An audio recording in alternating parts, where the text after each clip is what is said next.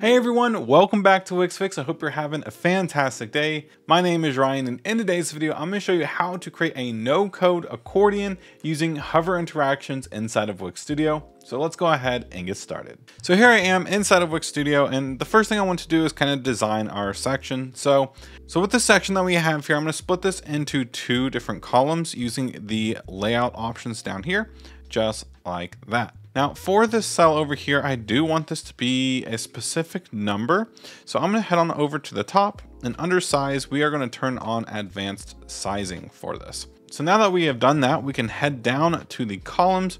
We'll actually have different advanced sizing elements that we can now apply to this. For this one, I am going to temporarily set this to a pixel number, and we're going to set this to 240. That's going to equal around 80 pixels for 3 different slivers of items that we're going to use for hover. You'll kind of see what I'm talking about in just a minute. But basically 80 pixels of every single item that's going to be part of the accordion, because we're going to have 3 items, is going to be visible. But now that we have set it to 240 pixels, I'm now just going to go ahead and set this back to a viewport value. So now we know it's about 18.8 VW. For this left-hand side, I'm literally just going to paste in a nice little title, and then we'll might as well just grab like a little paragraph and maybe place it like over here. And for example, maybe the accordion elements are going to kind of hide these paragraph text when people hover over it. And that might be a nice little effect. But now what I want to do is actually start designing the item itself. So what we're going to do is select this right grid cell over here, and I'm going to add a container. For this container, what I want to do is set the height to match the height of the section. I'm going to align it to the right, and I'm going to make it about, let's say 500 pixels. I think that should look pretty good. Perfect. And what I want to do is just kind of design the section, or design the box really quickly. So with this one, I'm going to set the background color to white. Maybe we'll add a nice little border to it. Maybe 2 pixels. Let's go ahead and round the edges because that might look a little bit nice. And but what I will say for the corners, I do actually want to unlink these, and I want to make the right side of it not have any corners. So that way the corners are only on the left-hand side. I think that will look a little bit nicer, and you'll kind of see why. Inside of this container, let's just add another container. We'll stretch this. We will remove the background color. Let's go ahead and apply a little CSS grid here. We'll do it 1 by 2 with maybe a 24 pixel vertical gap. In the top, let's add an image that we can stretch. And for the corners, we'll round it to like 12 pixels. That looks good. For the bottom part of the grid here, we're just going to add a very simple paragraph and heading element here. So grab both of these elements. We'll stack these together. We'll send it to the left. Make sure everything is aligned to the left inside of the stack. Add like a 12 pixel gap, and then last but not least, we'll set the width to be like 100%. Once we are done with that, I now want to grab the container, and we are going to set the row to minimum, and we're going to set the top row to auto. So that way the picture is going to take up all of the rest of the available space. And now with the container selected, we're going to head down to the docking area, and we're going to add about 10% margin. Let's see what that looks like. I think that looks pretty good. We'll go ahead and apply that to all sides.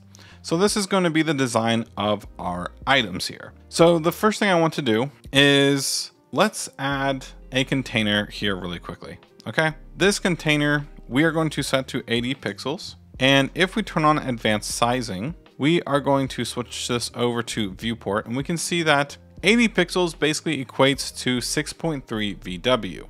And if you remember, we set this right grid cell over here, or right cell, we set it to be 240 pixels, and that would equate to 80 pixels per item. So we plan to have 3 items, so each item is going to have basically 80 pixels hanging out the edge like this, right? So that's going to be 6.3. Now, if we grab this box here and we turn on advanced sizing, and we just for fun check the viewport width, we can see it's 39.1. So if we do 39.1 minus 6.3 VW, we're left with 32.8. So with this item selected, I first want to come down to adjust, and we are going to set the translation to 32.8 VW. And basically what that is going to do is when we press preview, it's going to push this off the screen by 32.8 VW. And I think that's exactly what we're looking for.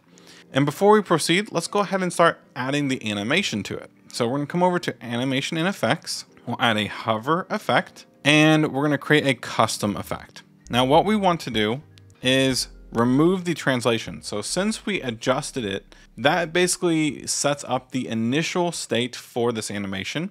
And since we are on the animation state right here, we can then remove the translation here and we can press done. So now when we press preview, if we hover over this, you're gonna see it comes out and it looks really nice. But we're gonna have 3 items in total, so we need to do this 2 more times. So all I'm going to do is copy this design that we have here. And if I grab the cell, which is this one right here, and paste it in the cell, this is where it's going to be. Now, what I want to do is align this to the right. I can then change any of the elements here. So let's just for fun, we'll say this one is item 2, okay? And now with this container selected, I want to come down to margin and we're going to push this out by 6.3 VW, okay? And since this is item 2, we don't want to be in front of item 3, so we're going to press the more actions bar. We're gonna go down to arrange, and we're gonna send this to the back. Perfect. Now let's do this one more time. And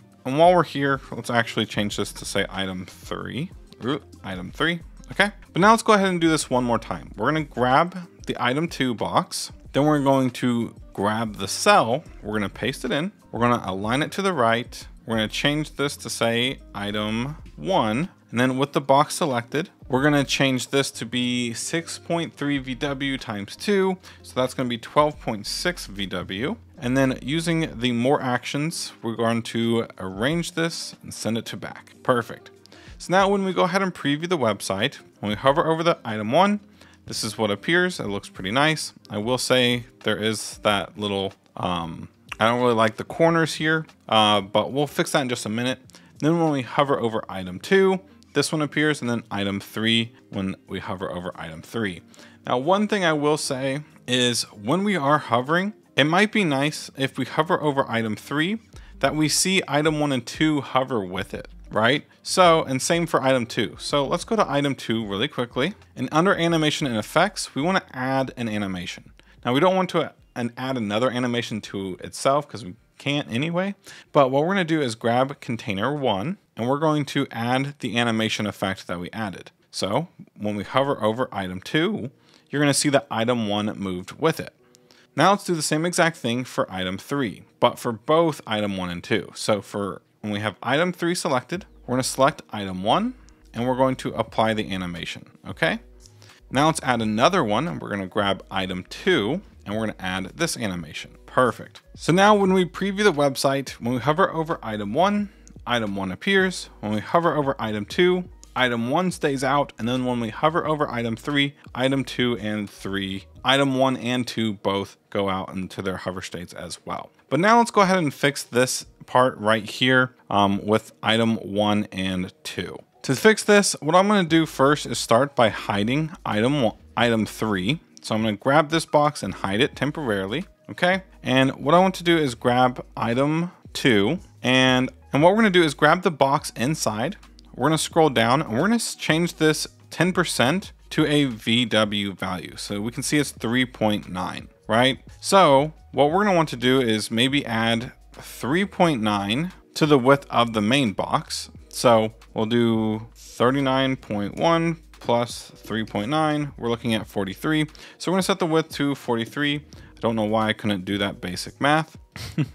But then what we're going to do is with this box right here, we're going to double this percentage here. So we're going to do 7.8 VW here. Perfect. And let's see if we bring back the third box, if that fixes the issue. So it does fix the issue, but now we also, but one thing I did forget to do is to half this. So we're going to do 6.3 minus 3.9. So now we're just going to set this to 2.4 VW. Perfect. Okay. So now we just need to do the same exact thing to item 1. So again, I'm going to go ahead and hide 3. And since we already fixed 2, I'm going to go ahead and hide this one as well. And what we're going to want to do again is grab this internal box. We're going to set this 10% to a VW, so 3.9. Then we're going to grab the main container and we're going to set this to be 43 because that's 39 or 39.1 plus 3.9, so 43 VW.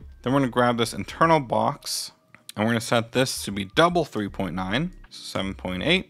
And then last but not least, we're going to grab the main box and we're going to do 4.8. Okay, now let's grab 2. We'll grab 3. I do think I messed up a little bit. Yeah, I did. Okay, so the margin that I applied here was not correct. What we actually want here is not 4.8. It was set to 12.6. So we want to do 12.6 minus 3.9. So that'd be 8.7. There we go. And there we have a really nice looking hover interaction here on our website. If the math towards the end got a little bit confusing, I do apologize. For the most part, unless you want to have, if you don't want to have rounded edges, that last part was pretty unnecessary. If you just have everything be sharp edge, then there's really nothing to worry about. But kind of in short, what I was doing here, right, is I wanted this box to be the same size, but I needed to extend its parent element. So what I did was I doubled the margin to the right of this, and I added it to the width of the main container. And then I added and I doubled the margin that I applied to the right side only. And then I adjusted the margin for the main container to basically be in the same position it was. So whatever position it was in, width I added to it, if that makes any sense. I hope it does. But if it doesn't, feel free to ask in the comments below. But overall, this is a great way to add a really nice hover interaction to your website without any code. That's going to wrap it up for today's video. If you all did enjoy, please consider giving this video a like and subscribing to the channel for more Wix Studio content coming out really soon. Thank you all again, and I will see you on the next one.